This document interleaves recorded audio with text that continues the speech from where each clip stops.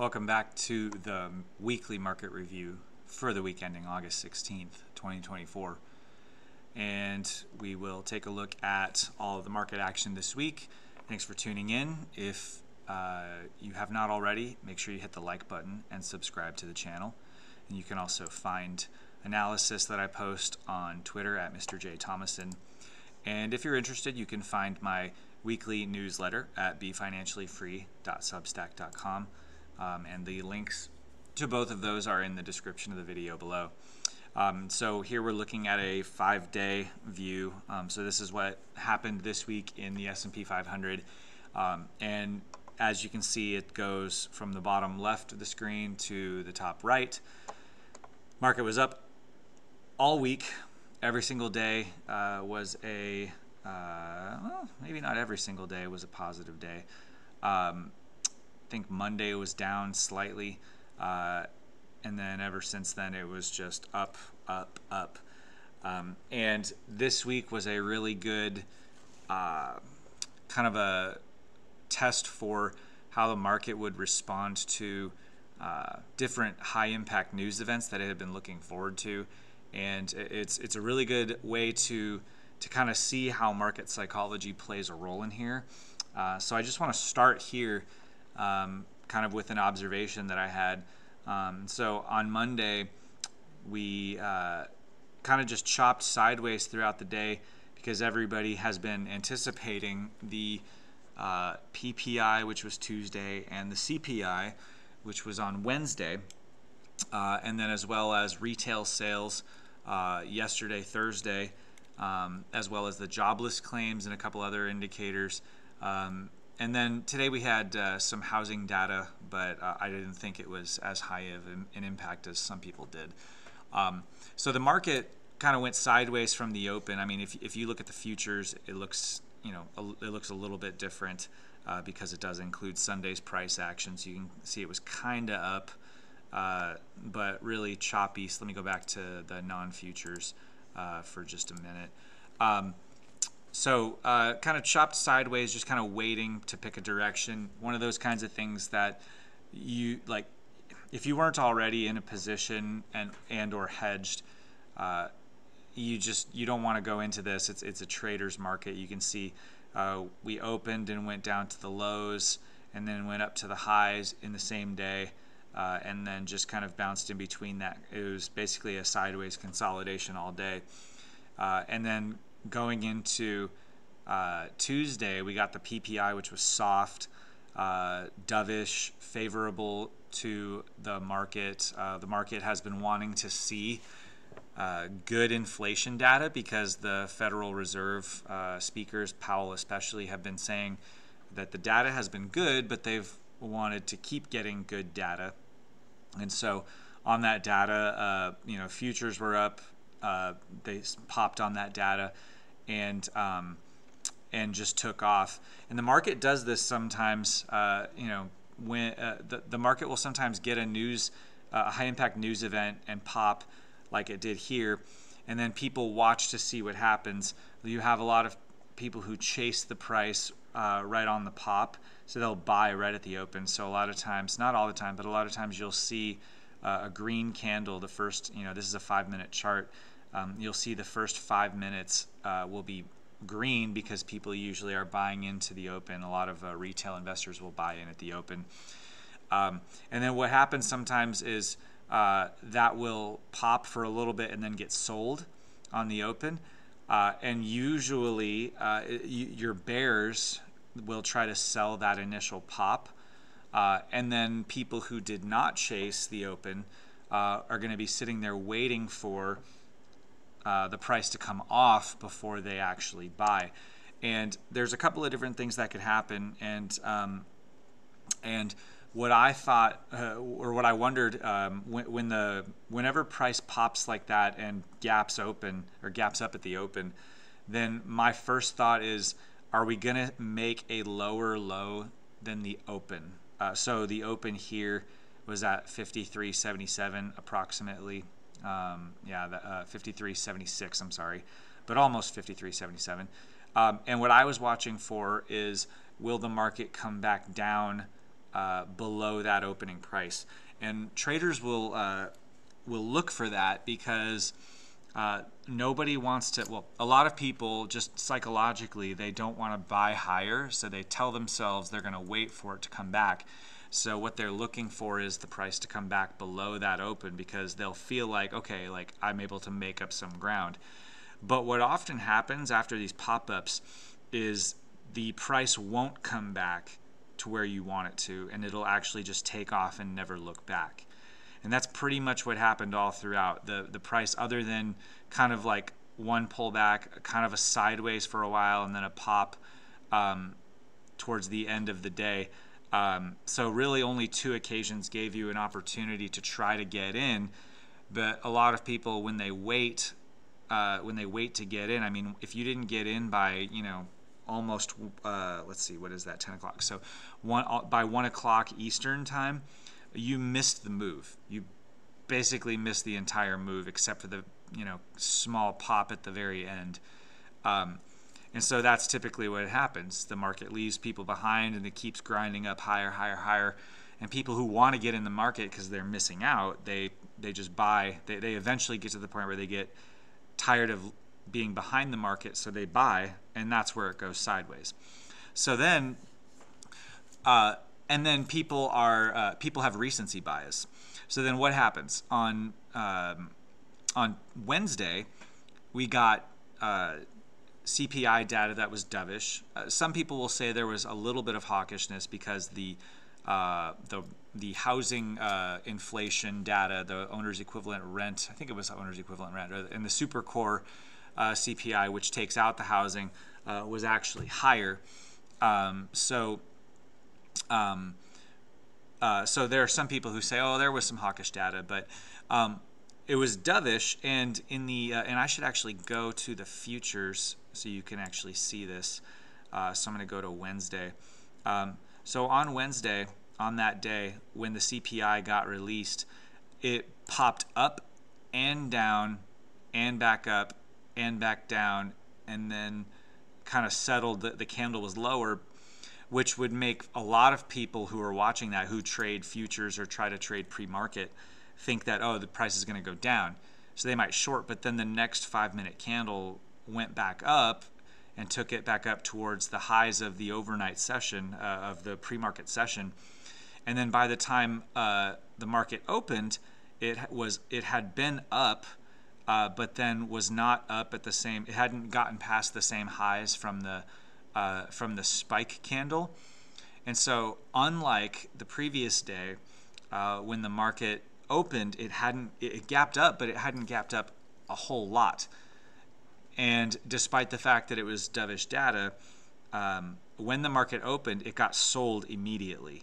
So that's one of those situations. Again, let me go back to my SPX chart. That's a situation where a lot of traders will watch to see if price comes back off the gap, and it did. So you'll see a pop or a stabilization of price as people try to take their long positions. But then the problem is that, and I actually tweeted this. I don't have the tweet queued up, but I tweeted this. I said because of yesterday on dovish data, people are going to look to buy at the first available opportunity because they think the market's going to just take off and race to the upside. And I said, so the most likely thing that's going to happen is the market is going to be really frustrating and it's going to trade down and up. And sure enough, when it came down, people bought, but it didn't stop going down. And it made the low of the day in the first, basically the first hour of the day. But then after that, you see people on this candle. I don't know if you could tell. Maybe I'll zoom it in a little bit. But on this candle right here, you can see the price action shows you that people started to get a little bit nervous about their position. And so they actually sold it. And you actually see the selling to the bottom. But then right after that, the market rockets back up.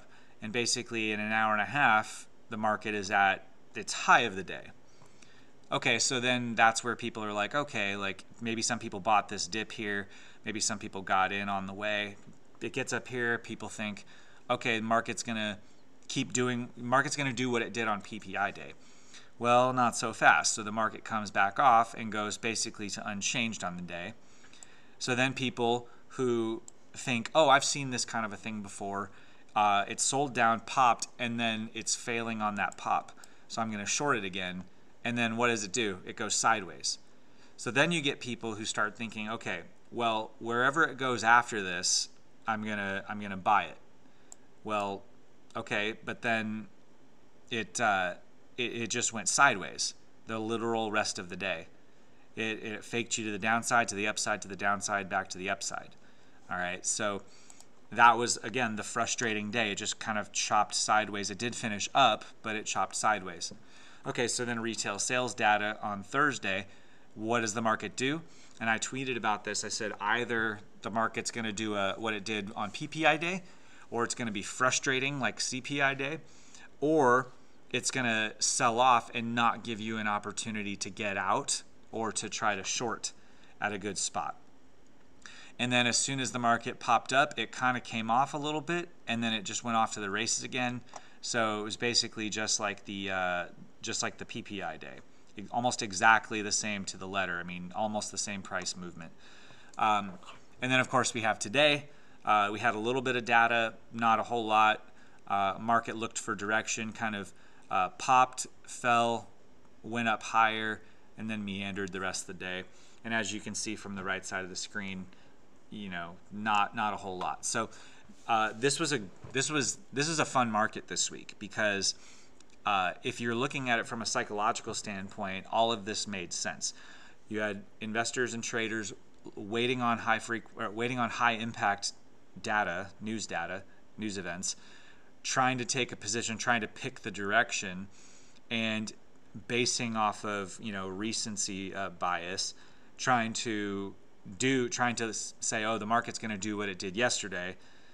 You could just see that back and forth, right? Because on Monday sold down, Tuesday everyone's waiting for that, but it takes off.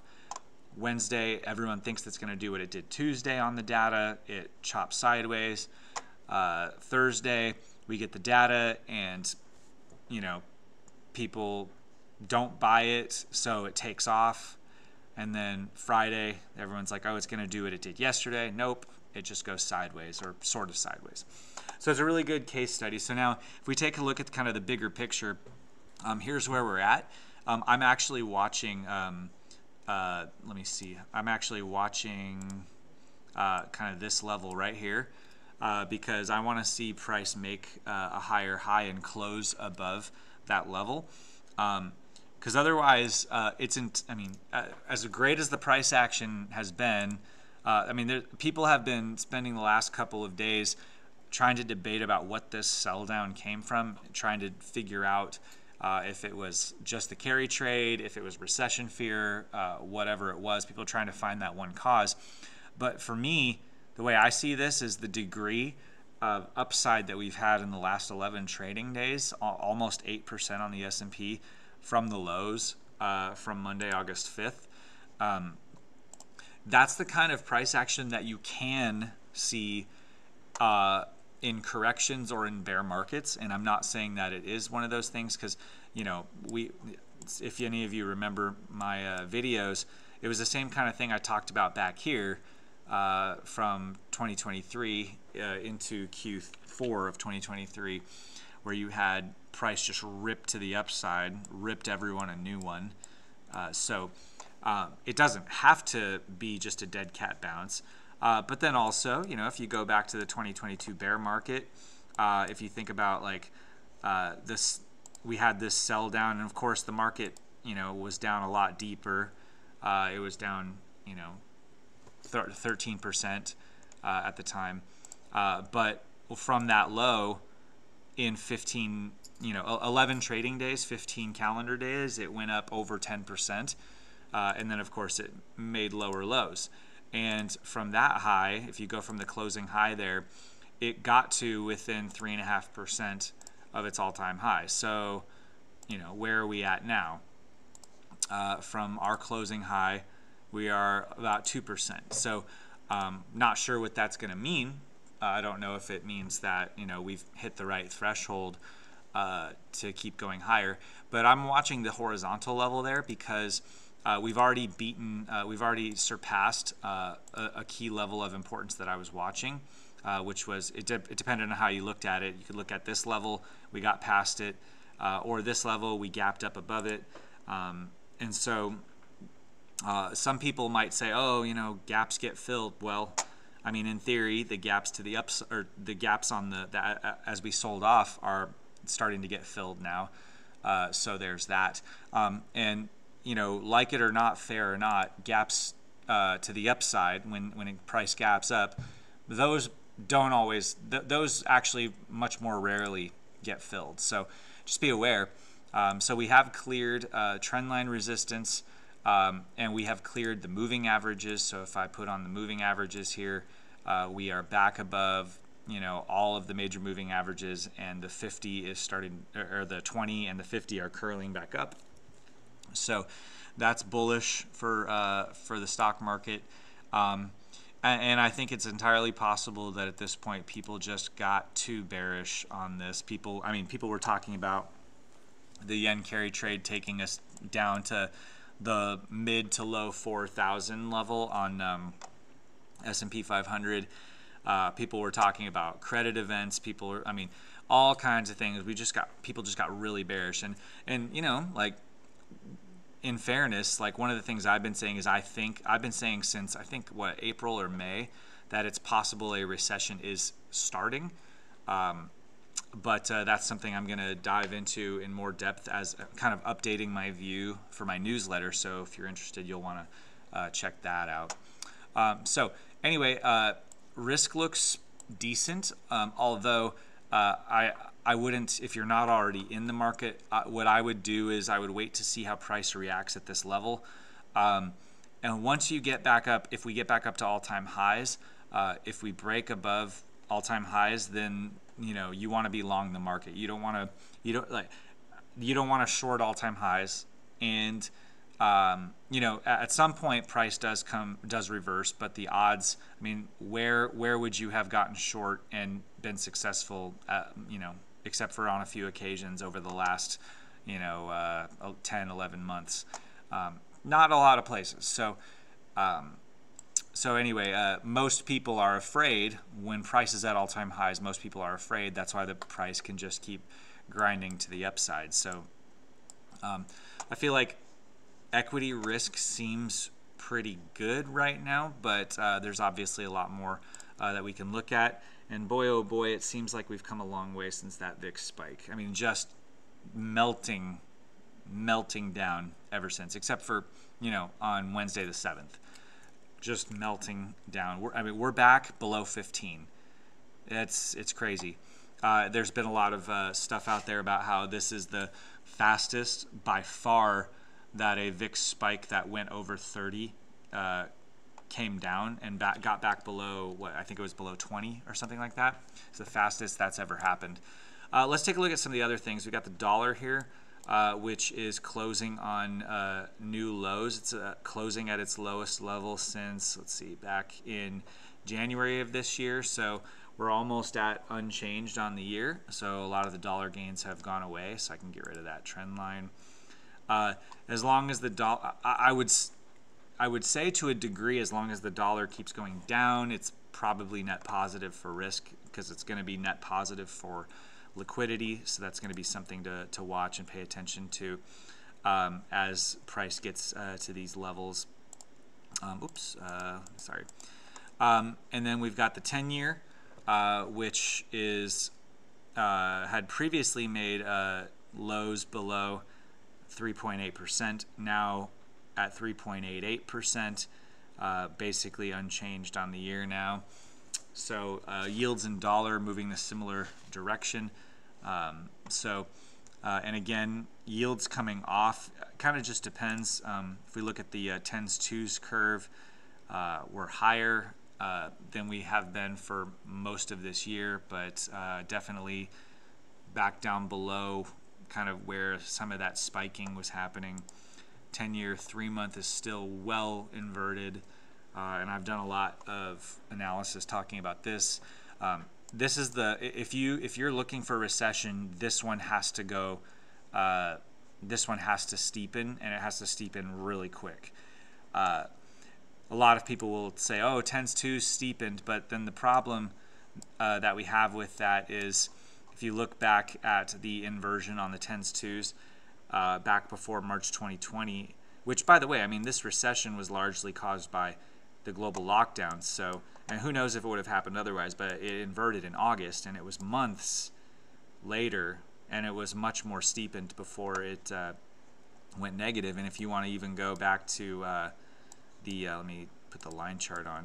If you even want to go back to the financial crisis, I mean, we inverted, disinverted in 2006, inverted, disinverted in June, May, June 2007, and the NBER didn't even call recession until 2008, and they backdated it to December.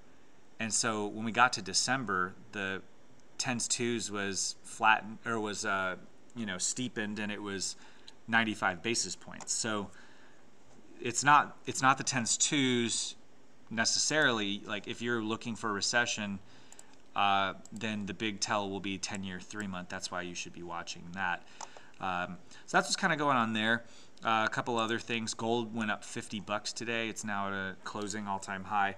And I tweeted about this. I want, believe me, like some of you guys, if you follow me on Twitter, you know I've said this recently. Like, I want to be bullish gold, but every time gold has a strong move, and granted, it's at all-time highs now, above 2,500, but every time it has a strong move, everyone comes out of the woodwork and says, oh, it's going to 3,000, it's going to 10,000, and the same thing on silver. But the thing is, silver is lagging, and I think that's,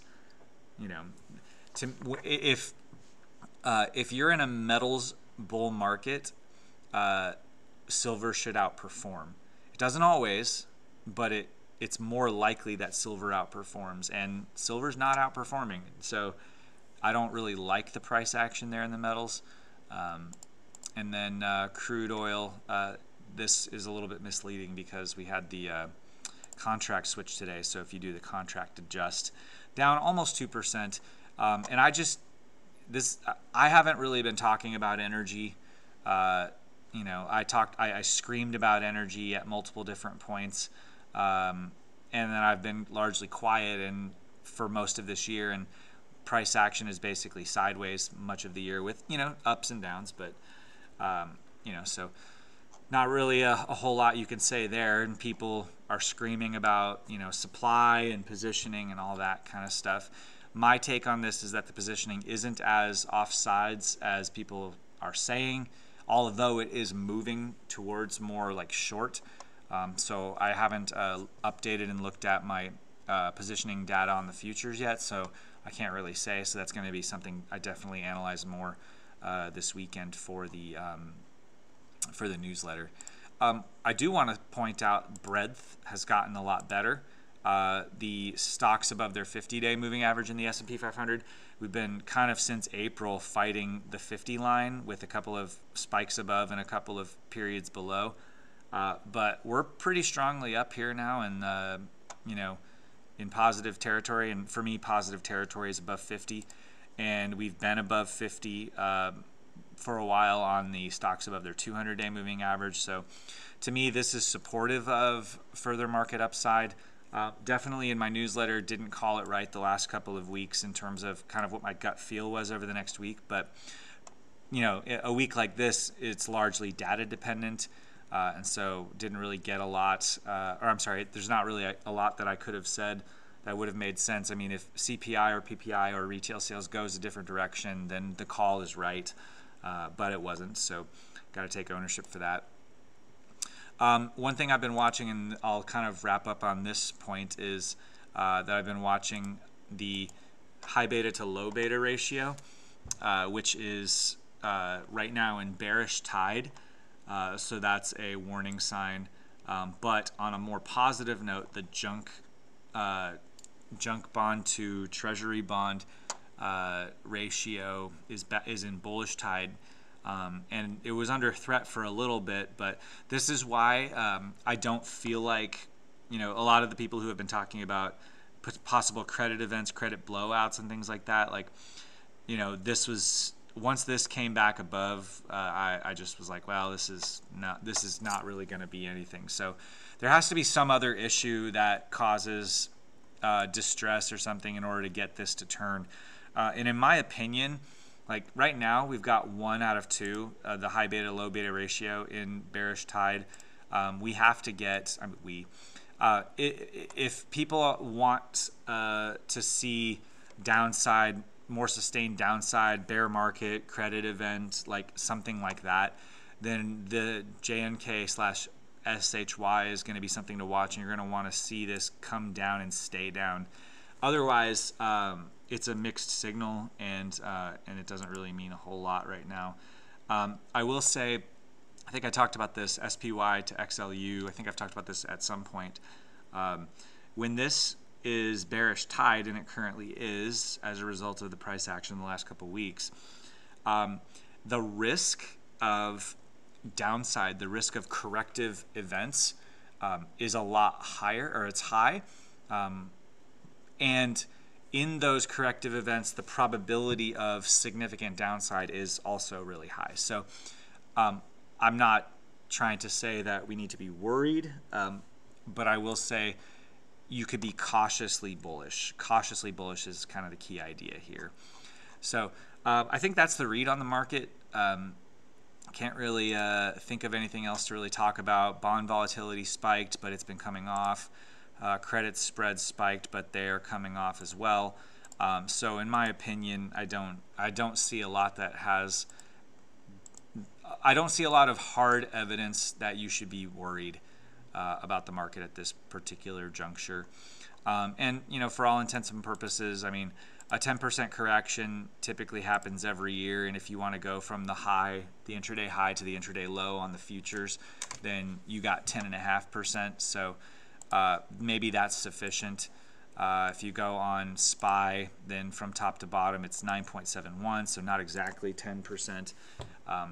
But I think that, you know, maybe you got exactly what you needed for a correction before going to all-time highs again. Nobody really knows. Nobody has a crystal ball. But again, my gut feel right here as we close this video is that equities look like they're good to go further to the upside. Dollar probably, actually, let me take a look at a few things. Got a dollar cross. Dollar looks like it still has room for downside over the next week or so. The 10-year, so yields look like they're going to go down. That means it's probably likely positive for bonds. Gold still looking strong, although I'm not sure I like the idea that gold is outperforming over time in silver. I mean, today it wasn't an outperformer, but gold's at all-time highs and silver's still struggling. I'm not sure I like that, but generally okay about gold. And then Bitcoin, which I didn't talk about in the video, but it's kind of just meandering still. We're still in the window. That's what the white box is. The window of the correction and the period of time where price has in the past, following the halving, made a new cycle high from its previous highs ahead of the halving. So kind of neutral there, but I actually, for disclosure, I actually have a trade position which I opened on July 5th. And the soft stop loss is at the low of that day, and we almost got it. If we had closed on August 5th, which was, it's kind of funny, that's exactly a month later. If we had closed below that level, I would have stopped out of the trade, but because we didn't, it's still open, so that's in profit because I took that trade at about 55,400. So that's in profit, just barely, but yeah, I mean, I have a long-term position, so I'm okay with price meandering. And it sure looks ugly right now, but I mean, honestly, like, you could go back to other times in Bitcoin's price history and say that looked ugly. Like, if you look over here in 2020, that looked ugly. This first correction looked really ugly. I mean, the price action the distribution in 2021 looked super ugly, and we still were able to go make new highs. You want to go back to earlier cycles. How many different times did the price action look horrendous? I mean, just look at that. Price action looks horrendous, and then of course we know that price took off after that. That price action looked horrendous, took off. So, I mean, what do you want to know? What do you want me to say? You know, I think Bitcoin's higher in 6 months, but you know, anything could happen. So that's why you have to manage your risk, and that's where I'm going to leave it. So thank you for watching. I hope you guys enjoyed it. Don't forget to hit the like button, and I'll see you guys next week.